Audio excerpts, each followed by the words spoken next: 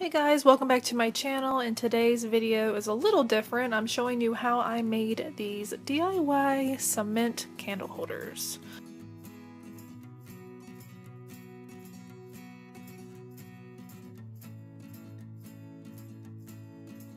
So this is just a look of all the stuff I thought I was going to need, but really all I really needed was just the cement, or mortar is what I actually used, and a holding device and water, really.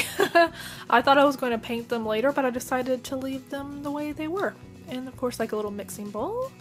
So I just used random containers I had food, like leftover food in. It's really all that easy. Just make sure you leave enough space at the top of the container so that way you can kind of, I don't know, it's hard to explain, pop some air in it. I'll show you later whenever I'm actually taking them out of the containers. But really all I did, like you can see, is just mix water and mortar together. Yeah, it was really that easy. So I'm just kind of going through and making sure everything's level and not super liquidy, but you also don't want it too dry because then it'll look a little clumpy. I did a few different ways. One was this votive candle holder that I put. I thought it would be pretty cool if it was just like sticking out. I don't know, I thought it looked pretty cool at least. You gotta remember just to tape everything down, because if you do put any candle holders, they'll start to kind of rise up. So either tape them down, put coins or whatever it is, as long as it is secured down so that way it doesn't float up because of the water that's inside the mixture. And really I just kind of repeated the process for the little tea lights and votives that I was using. I wrapped it in tape just so that way I could make it easier to actually pull them out of the dried mix. That's probably optional, I'm not sure. It worked really good for me, so if I do it again I'll do the same thing.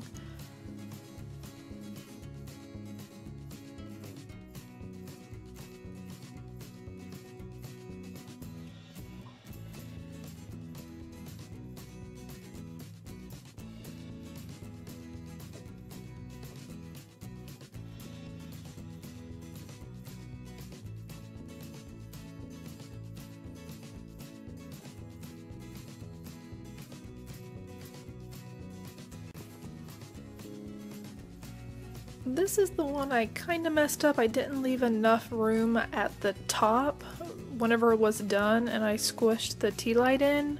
It got right up to the edge and it was kind of difficult to pop the cement out. I ended up having to cut it.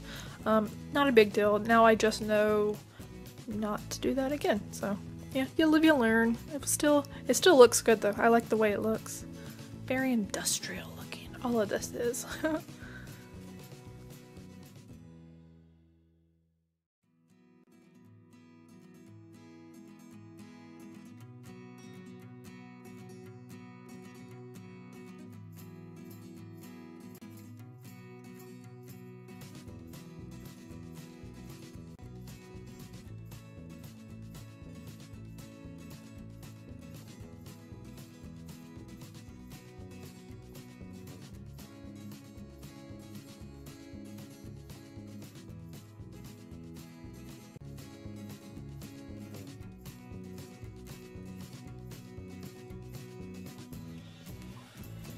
So with this bag, I thought it was a brilliant idea that I just went ahead and pre-filled it and then just secured it with tape around it so that way it wouldn't bow.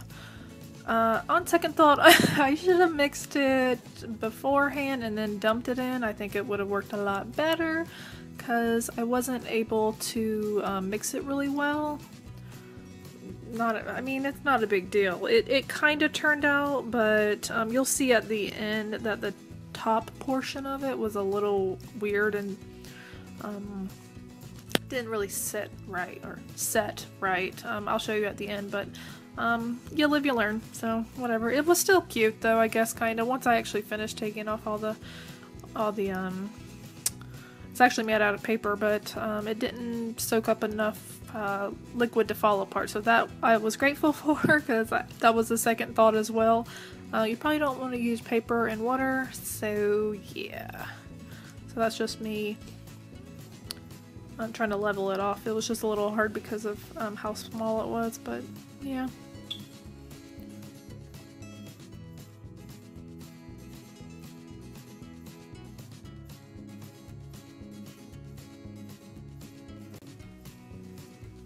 And really, after you get done with all of your molds, you set them out in the sun, or maybe somewhere where it's not going to rain or shine. I mean, it needs to shine, but you gotta let them sit for at least 24 hours, and then just, you know, harden. You can see here, this was the paper one. It was a fail. It started crumbling apart, so I left it in there. This is after actually 2 days, because it rained and I had to let them dry off, but most of it is actually coming right off. They end up a little darker whenever you first pull them out, because they need to dry out a little bit more, or at least the residual moisture needs to come off. This is the one that I was having a hard time. I didn't leave myself enough room, so I ended up having to cut the actual plastic portion of it. The votive came out fine, but just getting the actual cement out was a little pain in the butt. So you can see I cut it there. It's still cute though. It's really interesting how it turned out.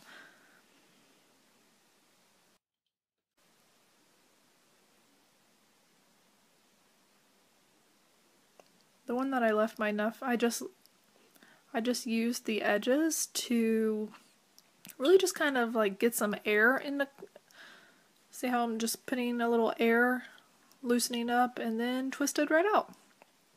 It ended up getting a little lighter than this once I was actually, it was out and everything dried up. So really happy with how these came out, and there they are, all lit and pretty.